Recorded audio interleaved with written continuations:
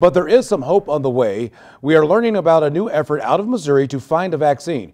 Our Savannah Louie joins us live now with the very latest. And Savannah, this is some very promising news. Rennie, in times like these, you just have to be optimistic. I know this is something that will definitely give some people hope. A new vaccine for COVID-19 is being tested in Missouri right now. This is coming to us from our neighbors out west. So the Center for Pharmaceutical Research in Kansas City, Missouri was selected as a clinical research site.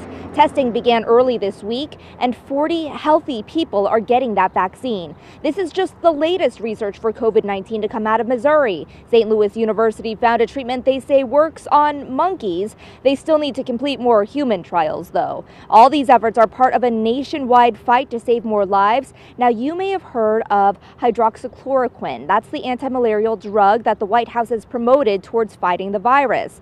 Scientists are optimistic, but they do say it needs a little bit more testing before it's proven safe and effective.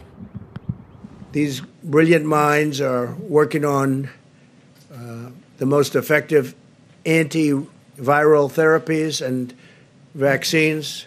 These are doctors that are working so hard on vanquishing the virus.